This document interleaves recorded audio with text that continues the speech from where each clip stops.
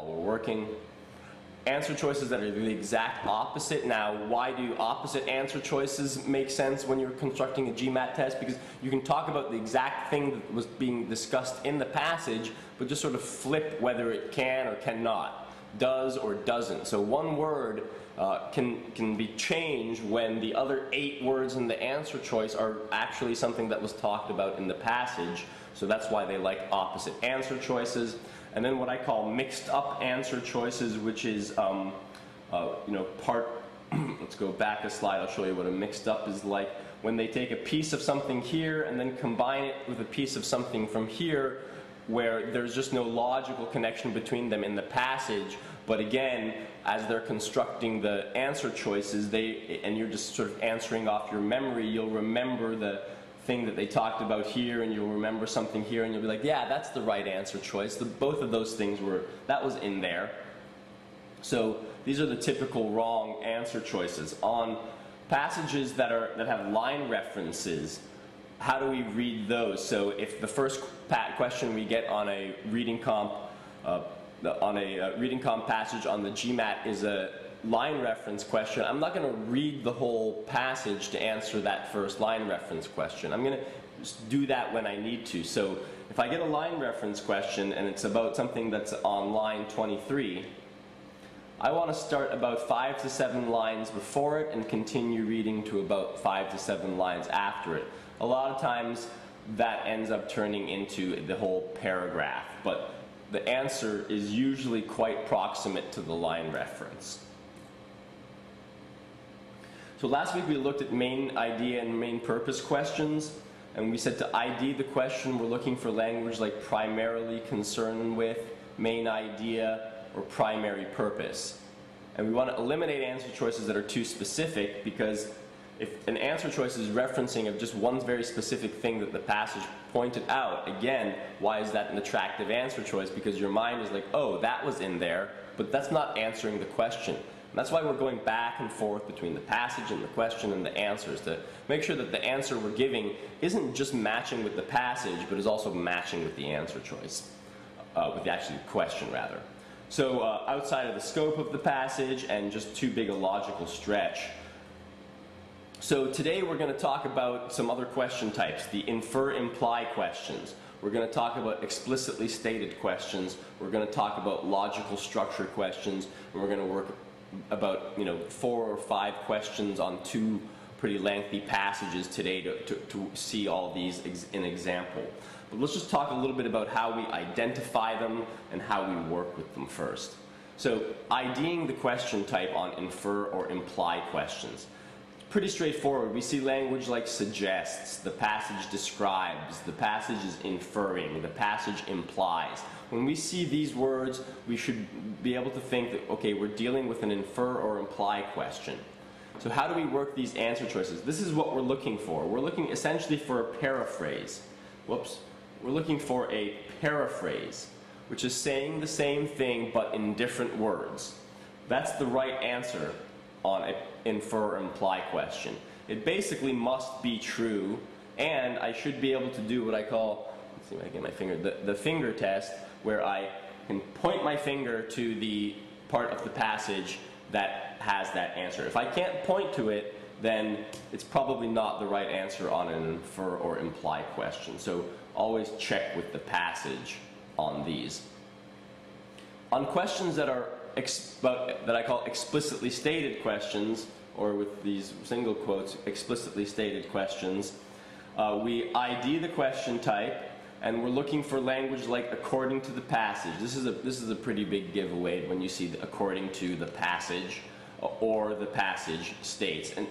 And these are sort of like detail questions. They want you to actually find one specific piece of information in the passage. To work with answer choices, again, watch out for extreme language. It could be referencing something similar to something stated in the passage, but just throw a little extreme language in there, and then that's not really appropriate anymore. Look out for answer choices that are the opposite. Again, they could mention something that was stated in the passage, except for the opposite way. And you'll remember most of it because most of the words from the answer choice will match with the words from the passage. but they just flip the logic around it. And or mixed up answer choices like we talked about, where they take one piece and put it together with another in a way that the passage did not ever do. Again, we should be able to really point to these ones. And then logical structure questions are essentially asking us, how is this passage put together?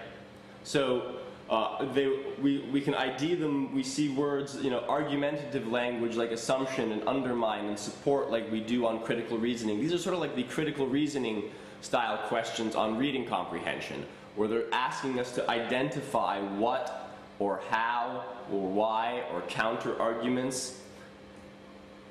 So we want to consult the sort of passage map that we made and reread relevant portions of the passage.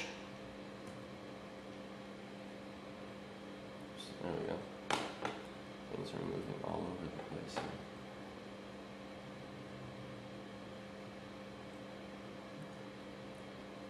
There we go. So, check with the passage. Incorrect choices may contradict the main idea or the tone. So, we're going to be looking at main purpose questions. Get rid of anything too specific or outside of the scope. We know how to ID those. Infer or imply questions, we know how to ID those. We want to find an answer choice that's essentially a paraphrase. On explicitly stated questions, they're detailed questions, we should be able to point to them. A lot of what we're going to get out of here is working the wrong answer choices and identifying them. And then logical structure questions, and then of course we'll do some homework. So let's go ahead and jump into that, and this should be good timing wise in terms of getting through these questions. Let me just switch. See if I can. It's too much.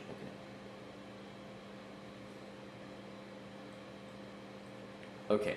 So I see the question. Always go to the question first. The main purpose of this passage is to. So we have a main idea question. We're going to use our whiteboard here, like we would our scratch pad, to sort of break down the paragraphs. So let's go ahead and do that. Paragraph 1. Paragraph 1. Just something that's actually faster on the GMAT than it is right here. During the middle of the... Good, so we have a couple of paragraphs here. So let's go ahead and start and do our first sentence, last sentence of the paragraph, because we should be able to answer this main purpose question in that time. So from here to here, go ahead and do that, and we will read it together. This is rendering a little strangely. Don't worry about that. It goes to about here, and then the passage ends down here. So I'll start up here, and I'll get us down to the bottom.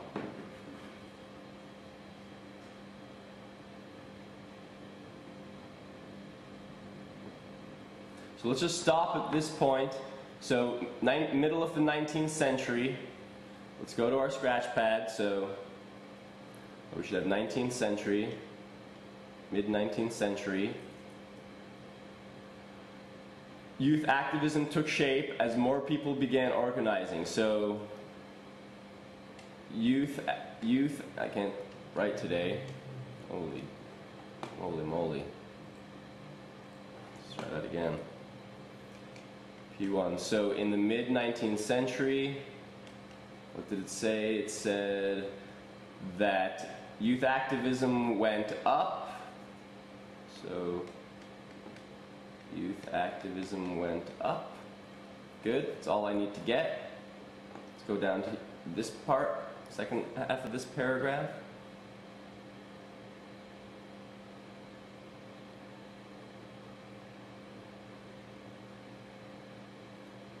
So here they tell us that the youths separated from adults.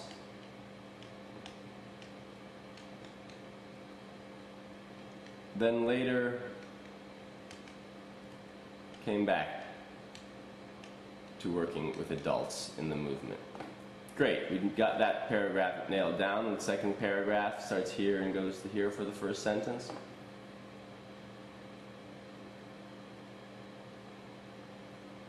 Okay. Okay, so today they're saying, today it's more youth plus adult. Good. So today it's more youth plus adult. And then down here at the bottom, of here to here,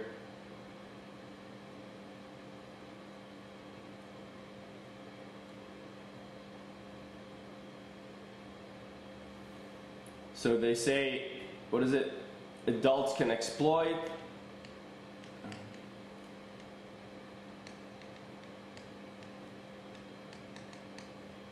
And maybe not effective.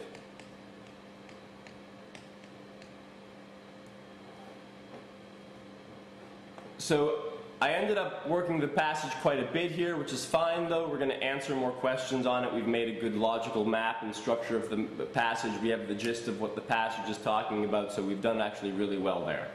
So the main purpose of this passage is to, let's take a look here, criticize an aspect of American society. That seems a bit extreme to me, by showing how young people have historically been denied a voice.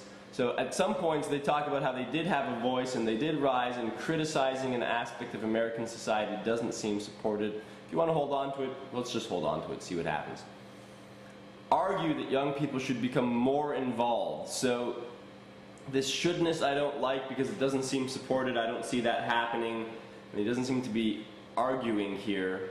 Well, I guess he's making some argument, but he's not saying that they should do this. So I'm going to get rid of B. Explain the youth activism movement. That seemed to happen from its beginnings in labor protests. They did that at the beginning, to the importance of today's youth voice. I'm going to hold on to this. It sounds like a little piece of the different parts of the passage. Let's go to D. Show the cause and effects of youth activist involvement in the labor rights movement. So the labor rights movement just seems to be one specific part of the passage. This is too specific, I think. This is about youth voice. Youth voice, more than just, I think, labor rights movement. And get rid of that one. Contrast how youth and adults participate in the modern social activism. So I don't think they're contrasting here. They don't sort of compare them against one another. They talk about both of them. This is a sort of, mixed up answer choice where, again, they do talk about adults and youth, but they're not really contrasting them. So all of the words must make sense. So we're left with C and A. I think he does more explaining than criticizing. And he definitely, a little piece of each of these things can be found throughout the passage. And being historically denied a voice in the political arena seems too specific and maybe too extreme. So let's go with C. Great. So we're going to stick with this passage, and the work we did on putting together our own notes on the passage should help us. And at this point, at least, we have the passage a little bit better in our heads. So we see this next question is pretty easy to identify as an infer question. It can be inferred from the passage. So we know that we're looking for a paraphrase. Already we have a sense of what the answer choice is going to look like before we've even read the passage. Well, if this was the first question, before we maybe read the passage, and certainly before we read the answer choices, we have a sense of what to expect. So it can be inferred from the passage that today's young activists relate to adult activists in which of the following ways. So let's go ahead, and I don't know that I can jump to any specific part of the passage that talks just about that. They talk about that throughout the passage. Let's see if we can work the answer choices and at least eliminate a few, or help us, if we're looking for something that we can point to, we should be able to work the answer choices and see if these things are in there. The right answer should be something we can point to. So young activists prefer to remain separate from their adult counterparts. Well, if we look at our